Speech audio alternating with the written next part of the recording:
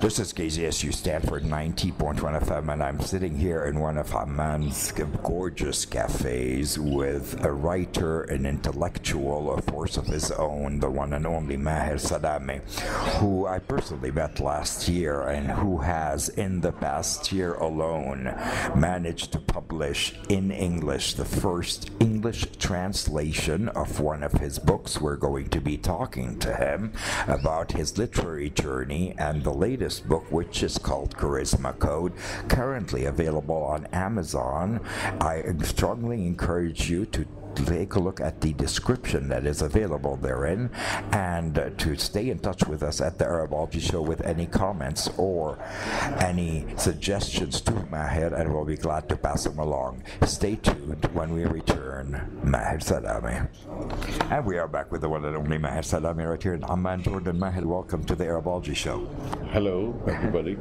And you realize you're being listened to live right now by listeners all over the San Francisco Bay Area, and through the podcast, inshallah, listeners around the world.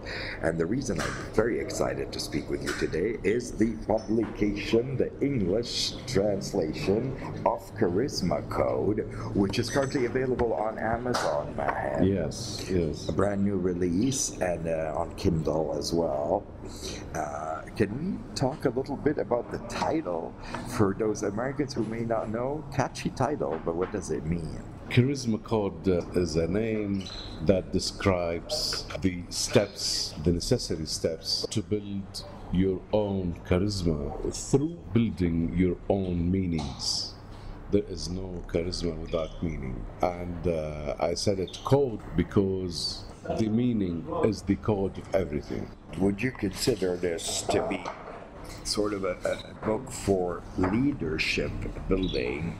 Actually, there is no charisma without leadership. Meaning is the code, the secret code of leadership and charisma itself. Leadership itself is a meaning. And this dilemma of leadership that is going around the world, everybody, every writer, every researcher is trying to put his own definition. But I found myself that leadership itself has 3 steps, or sometimes 4 steps, depends on the individual. First, you have to build a dialogue between you and yourself. Then you have to excel in managing yourself, managing ideas, managing emotions, managing passions. And then you will reach a stage where you can execute things efficiently and professionally, and this is the aim of leadership, is execution at the end.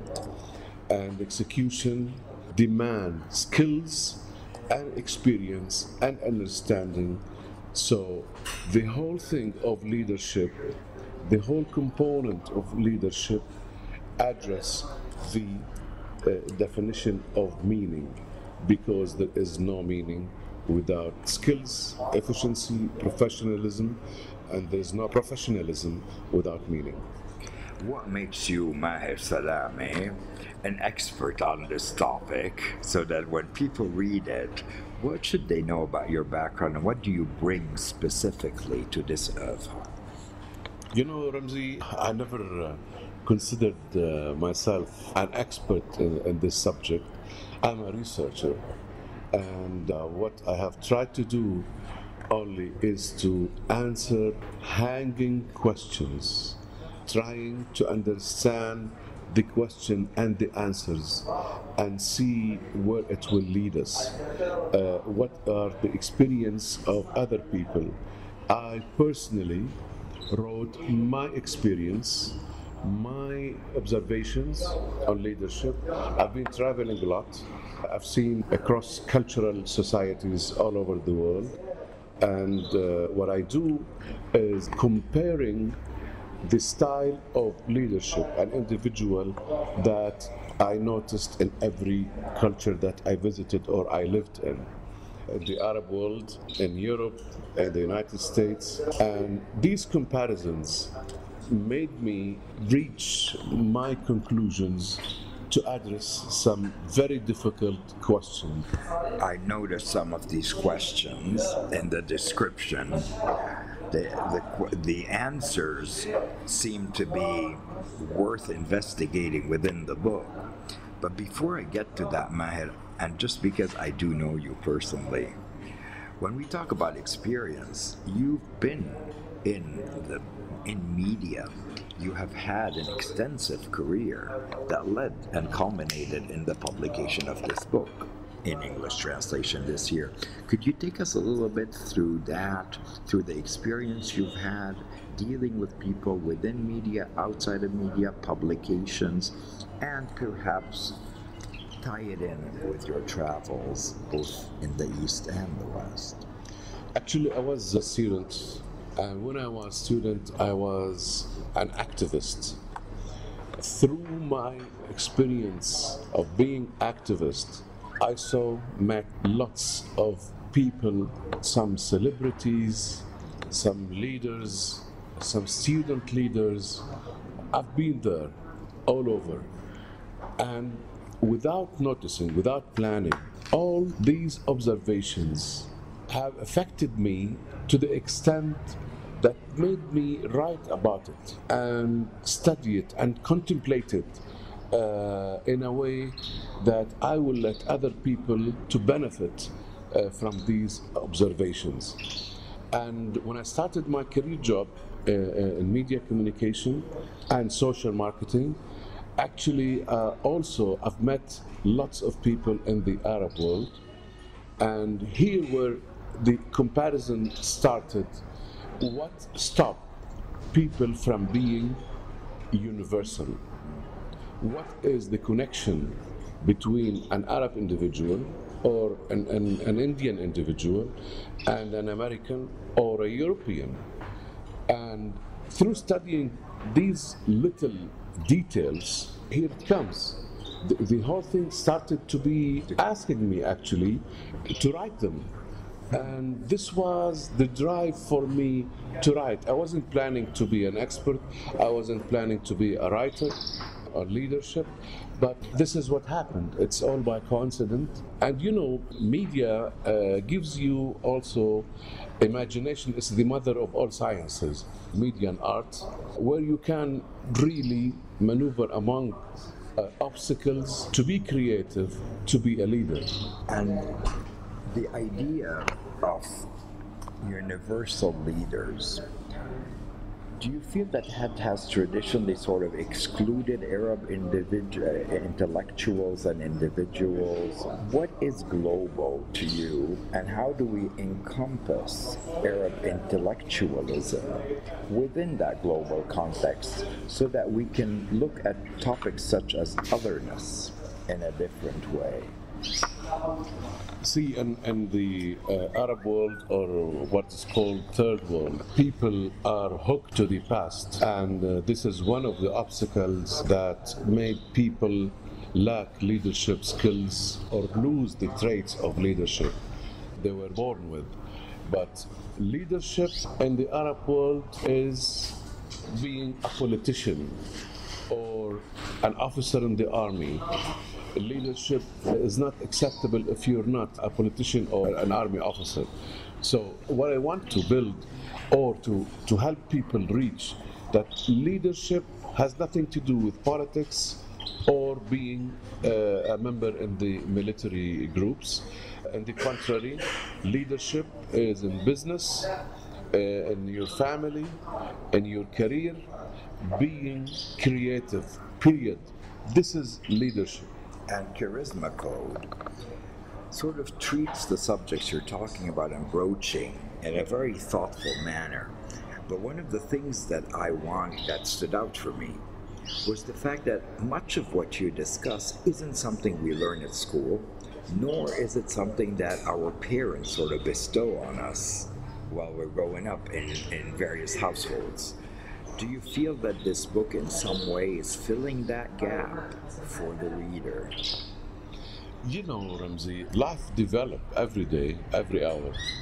And maybe our parents didn't have these skills, or maybe they have the skills of leadership in their understanding or in their way in the past. But when life develops, needs to develop the skills and to develop the way of thinking of the skills. I mean, there are skills that were important in the past when people used to farm with their hands or fix things with their hands. But now life is a bit difficult and more developed, more sophisticated. Technology is all over. And if you want to deal with technology now, you have to have new skills of dealing with technology. And this is by itself is leadership. And those issues are being broached within the book. Yes, exactly. Because one of the things in technology, for instance, you need to reconsider the principle of patience, for instance, because technology needs patience. Although technology is fast and quick, but at the same time it needs patience. Technology, it needs emotional intelligence because you have to deal with people remotely. You have to deal with people that you don't see. You talk, and if you lack the skills of emotional intelligence, you won't be able to be a good communicator or a good leader or a good creative person through technology. Technology is very creative. If you don't think creative with the technology that is existing now, you will lose it, and you will not be able to adapt with the new development in the world. That's why most of the old people, they have difficulties dealing with new technology. And I don't want this to happen with the new old people like me and you. And so the book was originally published in Arabic with the same title, Charisma Code. And as you just stated, the word charisma itself can take on many meanings that we read, and to find out more about that, we definitely want to delve into the book. But in terms of the Arabic publication, when it appeared in print here in Jordan, what was the reaction of people, readers, your followers? What was their reaction or raw reaction to the book? Actually, the reaction was marvelous. Media, newspapers, and with people that looking to understand what's charisma inside them. And the charisma by itself was a promise to people to unveil the secret of the world, the secret of the meaning of charisma. Charisma is a mysterious word. So actually, whatever you do, if you unveil mysteriousness, any word, people will come to you fast, trying to understand what did you mean by charisma code. This make people curious to see what is the mysteriousness in the word charisma, what is really charisma. Do you have any sort of concrete examples of, the Jordanian reading public or somebody who read the book and who perhaps came and gave you their raw reaction, or how the book helped them, or how the book may have changed them, without naming any names, obviously. But the book, in so many ways, enriches your life and enables you to get the skills that you did not know you had. Do you have any such stories? One of the main stories actually was expressed by a woman. Actually, she wrote on Facebook the following. She said that all my life I thought charisma has to do with beauty and attractiveness and style and being attractive. But now, from reading Charisma Code, I understood that charisma has nothing to do with beauty, but creates beauty. It does not build beauty, creates beauty through creating so many factors in the way. And how do you feel when you read such a comment or such a reaction to your work, knowing that that woman is not alone in the way you have changed her life through your work? Does it feel gratifying to you? Do you feel that you have managed to fulfill the goal you had when you published the book initially and make it available to the public at large? Anybody can really be happy if wittiness is in the middle. And this was a witty, one of the wittiest comments that I received. And that comment, of course, was in Arabic, since the book was only published in Arabic then, Exactly. which enables me to segue into the marvelous English translation that is now available on Amazon, and that I strongly urge you to download. Talking about technology, the fact that people can now have it on Kindle and read Maher Salameh in the West. But I think the main question is going to be, Maher, as an American reader, how will this book help me? What can it do for me? Can help you, help me, because the book helped me as a writer too. And one of the things that Rmzi, life is too fast. We are too busy with so many things. And what happens actually is when we think about charisma, about inner peace, creativity, we think about them when we are walking in a corridor, when we are having a cup of coffee.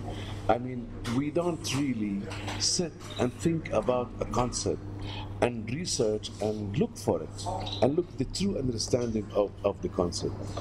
That's why Charisma Code or other books, Personality Glamour or Energy and Dignity, all these books just makes you stop, relax, and think about something deliberately, not by concept.